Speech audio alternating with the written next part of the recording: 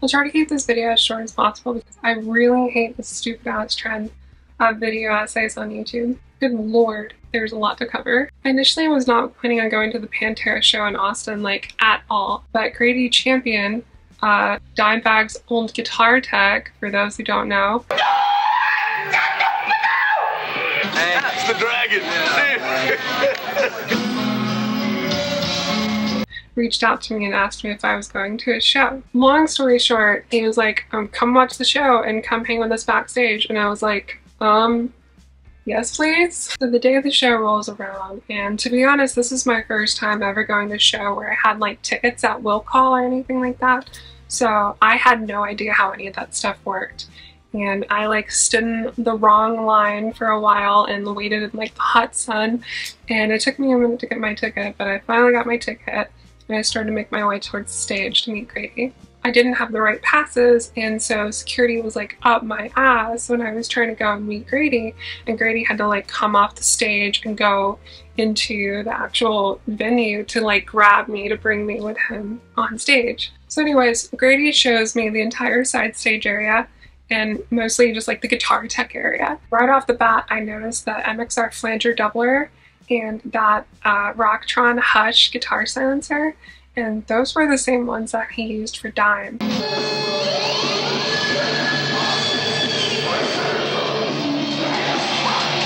The flanger doubler actually came from Dime's home studio apparently, and it was one that had like Dime's handwriting on it. It still had like markings for where all the knobs went and everything, and it was crazy. And same goes for the Rocktron guitar silencer. Like, that was all stuff that he used for Dime. He brought that out for Zakk, and that was set up in like a big rack unit above all of Zakk's normal gear.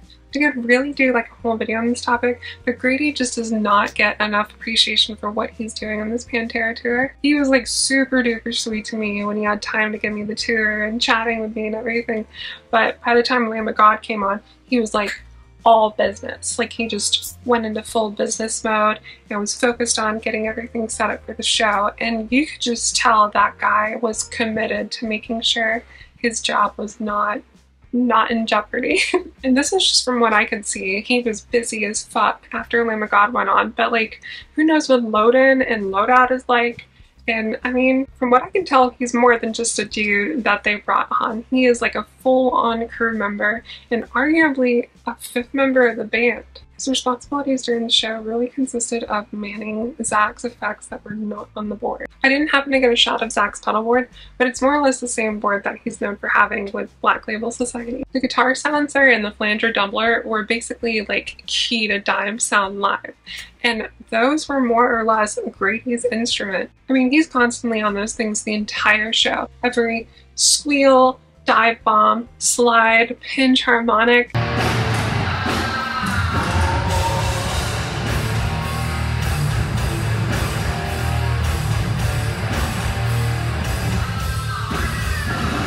I mean, he is constantly like just cranking that little knob for the mix on the flanger doubler, and it's insane. I mean, it's every little thing that Zakk does. He is sitting there listening for all of that.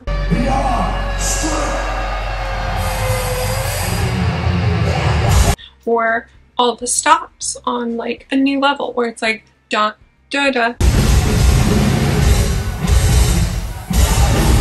He's sitting there pressing in on the actual fucking guitar silencer to get in between those little stops. And it doesn't matter how small, he is there ready to catch Zakk if he stops on that. And it's just, that was so impressive, because no matter how good your noise gate is, it's going to cut some of your gain, and nothing beats having a human noise gate to sit there and press the bypass button and engage your noise gate when you actually need it, but then bypass it and give you the full gain of your amp when you don't need it. And Grady is just phenomenal, and it was so crazy to watch him work on that. And depending on what's going on, Grady would even change like some of the parameters on the actual flanger doubler itself, or switch it from the flanger to the doubler mode, or vice versa.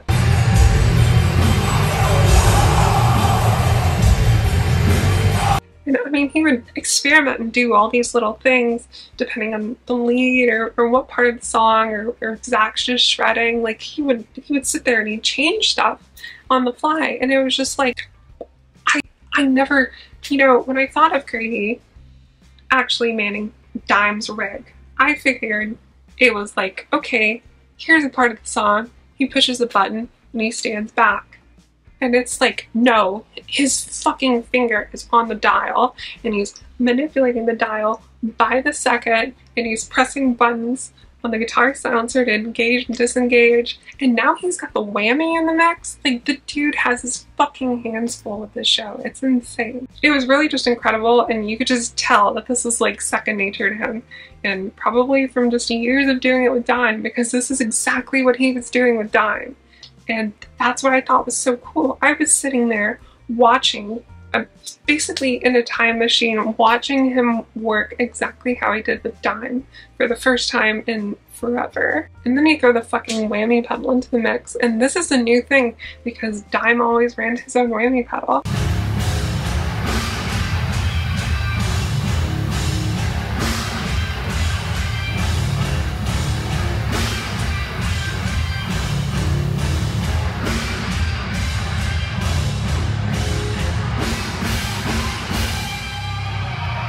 It's really remarkable because, I mean, it's like Zakk is up there playing his leads and doing whatever, and Grady is more or less doing like the solo to like becoming on his own with that fucking pedal while he's standing in front of the effects rack backstage.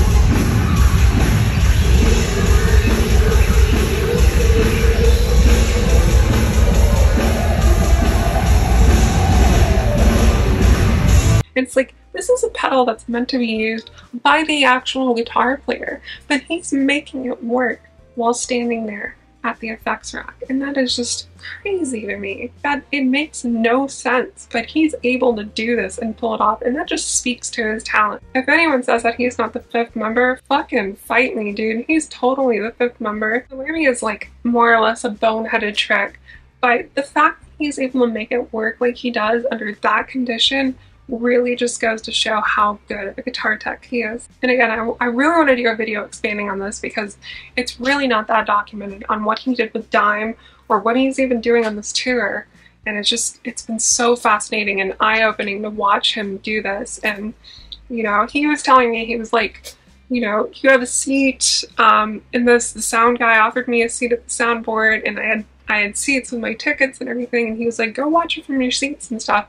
And I was like, I think I want to watch you. I want to like watch what you do, because like this is fascinating to me that you are just on this shit. And the whole show I was just in like stay the fuck out of the way mode the entire time, but I was just like laser focused on what he was doing with that effects rack because it was just so fascinating to me, and it was a first-hand look that nobody has ever really shown. Nobody has ever really documented what he does back there to that degree. And then you have Steve, who's Zakk's VLS guitar tech, who's a total sweetheart, by the way. And I only first got introduced to him at the show, but I was like just hanging with him and shooting the shit and chatting with him the whole night, even during the show. And he was just great, and he was happy to answer whatever stupid question I had. And he's a busy dude too, like he's busy as fuck. Like his roles are, he manages all of Zakk's hardware. So all of his guitars, like stringing, tuning, physically going out there and handing Zakk's guitar to him and taking it from him. You know, anything that Zakk needs assistance with on stage, I mean, he's out there to do that for him. So fun fact is that I noticed Zakk had this plastic cover on his pedal board during the show. And I was like, what is that about? I've never seen that. Like, he was literally using his wah pedal through the plastic. And I was like, what the fuck? And I asked Steve about it, and it turns out that Zakk has these big leather cuffs that you've seen him play with. And those things just collect a shit ton of sweat. And when he plays, the sweat just like completely drips out over the pedal board. And apparently that's ruined his overdrive pedal before. And Steve said he's determined to never let that happen again. And so that's why Steve puts a plastic cover over the pedal board. I spent most of the show for Lamb of God and Pantera, like just kind of walking around the side stage area or sitting on like some road cases and stuff. And a few people saw me, they were like, you looked bored. And I was not bored, for the record. It was extremely hot. It was even on stage, like it was 110 degrees that day. And I don't even know what the heat index was, but it was crazy. And my lower back just kind of kills me when it's that hot to stand for even a short amount of time. I don't know what it is, but that was just what it was when I was fatigued. And so I was sitting on a bunch of road cases and just wherever I could. I was sitting on like on the ground at one point next to Zakk's guitar. You ever just be like chilling and sitting down and then you're like weird. You know, while they were getting ready for Pantera because there was no other place to sit. And yeah, I was not bored with the show by any means. I was just sitting because I was like super fatigued. Before Lamb of God went on, I was just kind of hanging out watching Mike DeLeon's band, Flesh Order. Mike DeLeon, of course, of Phil's solo band, The Illegals. About 6 minutes into their set, Phil walks on the stage, stage left where I'm standing, and I noticed him out of the corner of my eye, and I was like, huh, that's interesting. Well, he knew who I was, and he came up and he hugged me, and he had like super flattering things to say about the guitar playing, and he wanted a picture. We got to chatting for a bit, and then he told me something that I will never forget. He told me that I was on the list of potential Pantera guitar player, and I just could not believe it. And I asked him several times, I was like, are you joking? Like, are you serious? And he was like, I'm 100% serious, no bullshit, we actually considered you. After that interaction, I went up to Grady and Steve, and I was like, is he just like bullshitting with me? Like, did he just tell everybody that?